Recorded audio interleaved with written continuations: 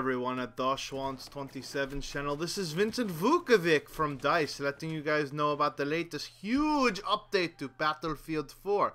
It has been exactly 1 year since Broken Failed 4 beta launch for you suckers, I mean premium members. Well, we finally got the Battlefield 4 game you guys are supposed to get. It only took an additional 12 months. This patch has been dubbed the Fall Patch, and no, I'm not talking about that stupid Movember shit where people just grow patches of hair on their face for no fucking reason. Everybody already knows about cancer. You don't have to raise awareness about it.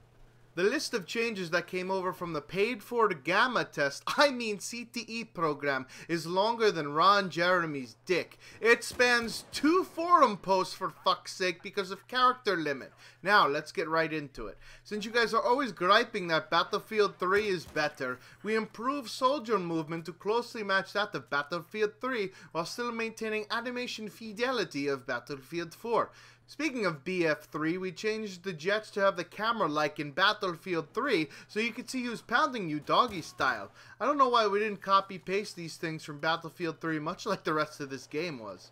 Instead of actually fixing the netcode like you battle loggers complain we don't do, we just simply tweaked the high latency indicator to give players a better idea of when they are experiencing lag. Hey, if this was in Black Ops 2, it would be going off all the time.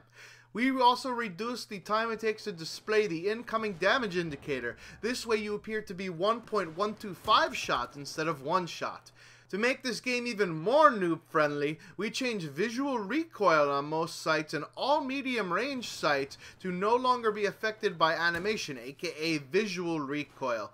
The removed random effect has nothing to do with the real weapon recoil and doesn't affect it, but now all of you sweaty face-painted Battlefielders with the jungle music in the background that have been tap-firing for the past year no longer need to do so. It's almost like we gave every LMG the M27 and Ghost effect. Just spray and pray, baby. We're not just reducing the visual recoil either. Suppression recoils, the recoil modifier for zoom, and added a 75% reduction in hipfire recall. We're reducing the skill gap, unlike Congress, for the gap between the rich and the poor. We added UI options for tweaking the ADS aiming sensitivity since there's so many people that actually love the clunky controls of Destiny being different when you ADS versus when you hipfire. We made a ton of insignificant weapon animation tweaks to get the graphics guys to actually do something, including removing trigger delay from all revolvers. Have you seen those new hit markers too, by the way? They're sleek, sexy, and don't change color like in that Call of Duty game nobody plays. Many weapons have had their maximum and minimum damage adjusted slightly. It may take 1 extra bullet to kill at extremely close range engagements and long range combat, meaning that those snakes will continue to sliver away after you light them up like candles on a birthday cake.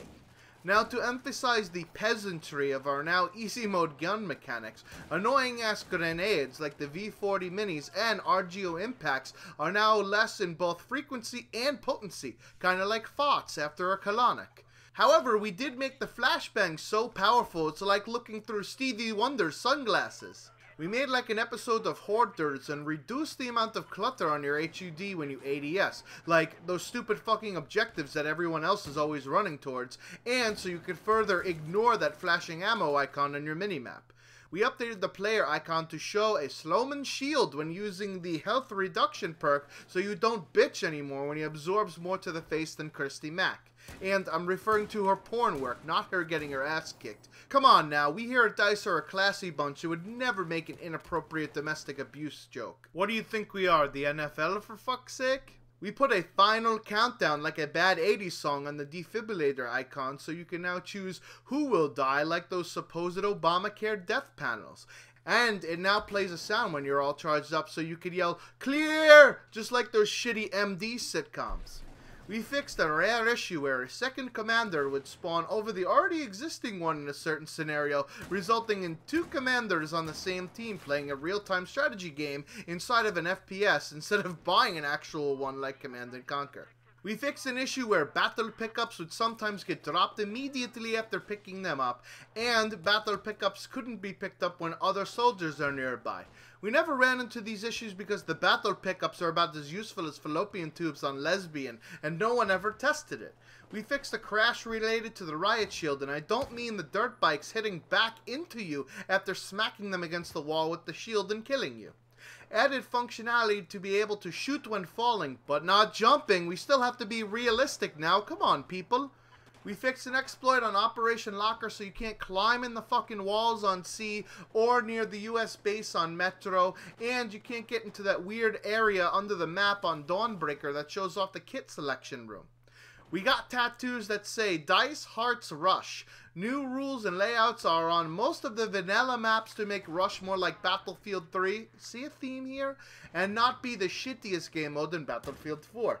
This is how we plan on making our game last longer than just 1 year, by completely redoing this game mode. For instance, Flood Zone, which is one of the only good Rush maps, is now played backwards such that nobody gets past the second set of objectives ever. And we overestimated the effectiveness of all you level 130 shit buckets in those helicopters, so attackers on Hainan Resort will now have boats, LAVs, and Amtraks instead of little birds and transport choppers. Apparently you fuckers can camp in an AH-6 all game in Conquest, but when you actually have to PTFO on Rush, it's just impossible for you. We disabled the commander on Rush game mode for all maps and made 100 tickets the default Rush ticket value, so now you could farm spawns even more so than before. More game mode changes include increasing the chain link game mode round timer to 30 minutes. The ticket to bleed rate has also been changed to be 40% slower so that matches last longer than the Humphreys-Kardashian marriage. In Obliteration, we fixed an issue where the round would end while the barm is armed due to the timer running out, which has caused more ties than an English Premier League weekend.